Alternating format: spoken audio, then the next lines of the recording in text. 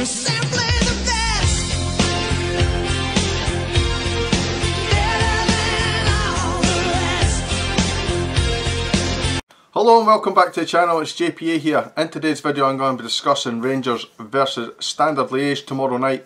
If you're new to the channel, please think about hitting that subscribe button, hit the like button as well, and just try and grow this channel as far as we possibly can. And we'll just get straight to the video. So it's Rangers versus Standard Leige, as I said, tomorrow night, Ibrox, under the lights, 8 PM kick-off. It's available on BT Sport 3, you'll also get it on Rangers TV if you don't have access to BT Sport. It's going to be a really difficult game for us. It's hard to kind of judge where Standard Leige are sitting. It is a massive game for us because if we get a point, it means we're through to the next round of the competition, which is obviously what we all want.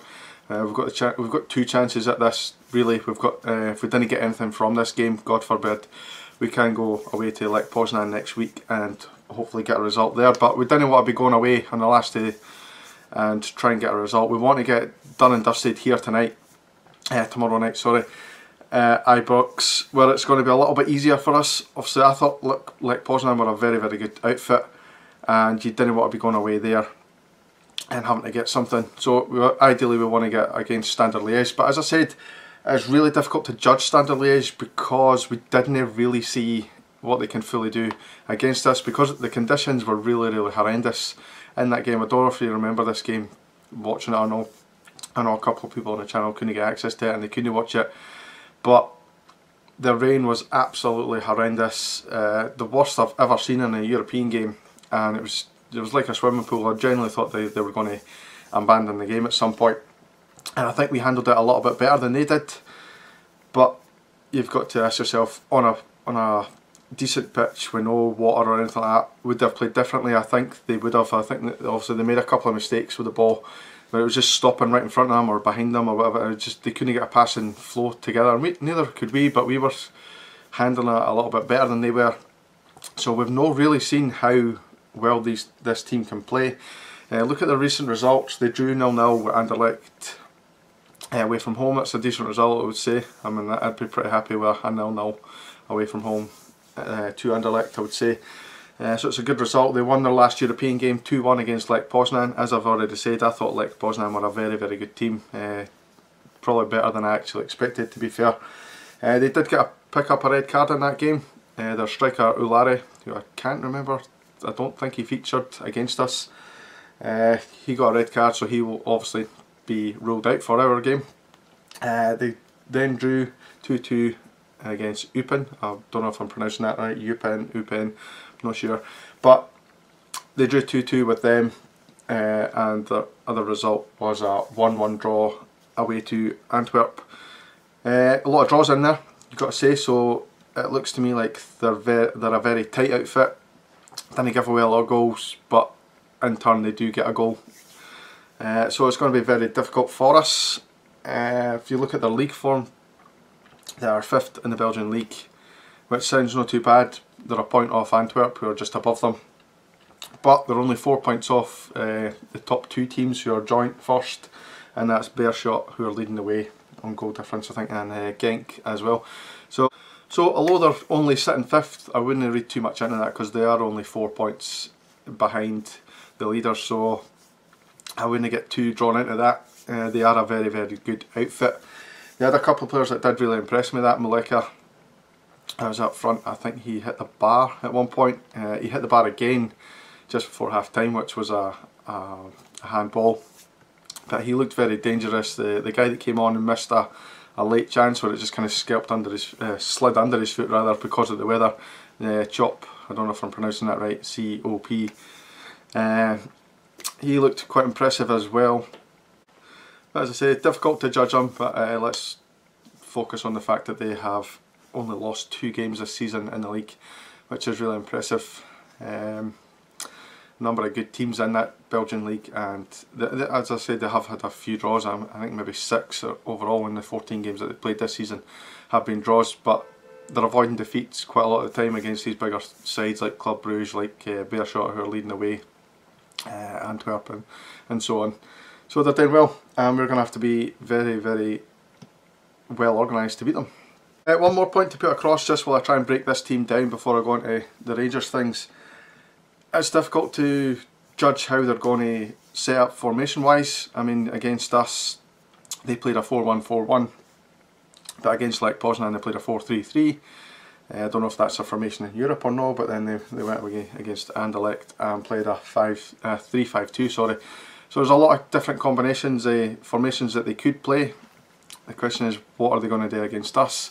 I'd imagine being away, they'll probably go for the 4-1-4-1 again against us.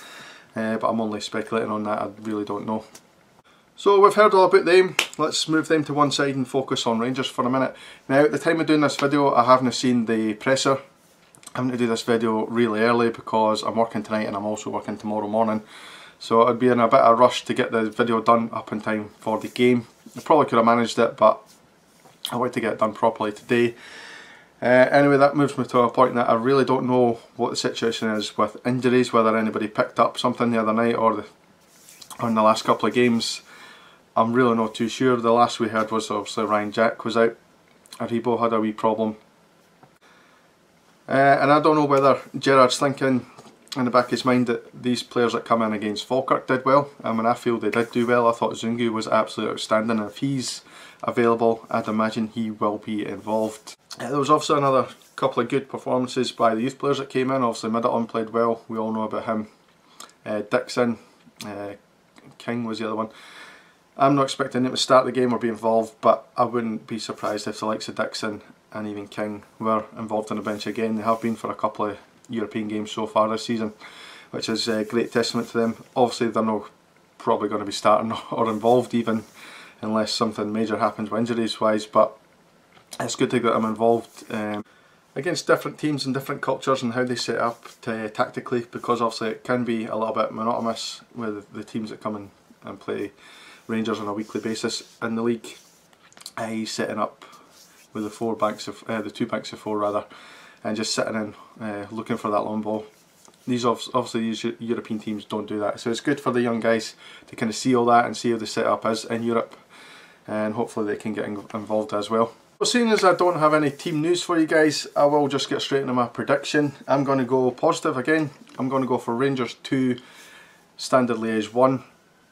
It's not too positive. I'm not going to go 3-4-0 like I normally do with these videos, simply because I think Standard Leige are going to raise a level that they didn't really have in that first game, and I think they will keep it tight.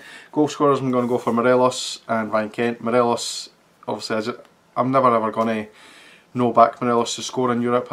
I think that Morelos does come alive in these European games. He was very unlucky not to score in the last leg. I rewatched the highlights just to kind of give us a feel of the game, and their goalkeeper made a couple of really good saves against Morelos. So I wouldn't bet against him scoring at Ibrox again. Ryan Kent is obviously on form. He scored in the last European match. I'll always look for Ryan Kent to score because he's such a good talent, and he's got that ability to just skip past the man and beat him and maybe take the shot on like he did against Aberdeen. He can go either way on each foot, so I think he's always a danger in the team. So let me know in the comment section below what your predictions are going to be for tomorrow night. One thing before I go, I was involved in the football Shedz thing that I said I wasn't really too sure. The guy hadn't got back to me. I realised the guy's pretty busy doing these videos and stuff, so it's nice for him to involve me in his wee project that he's got going on. Did a couple of videos for him the other day, and they're now on his channel. If you want to go and check out his channel, don't forget to subscribe to him as well. He's a really good YouTuber and he's up and coming as well. So it's great to be involved in that. So Jimbo, if you're watching, thanks for getting me involved in that, and hopefully we can do another couple of videos in the future. So wrapping up the video, I'll let you go enjoy your day. Thank you very much for watching. Please subscribe to JPA and check out Football Shedz as well, and I will see you in the next video. Cheers guys.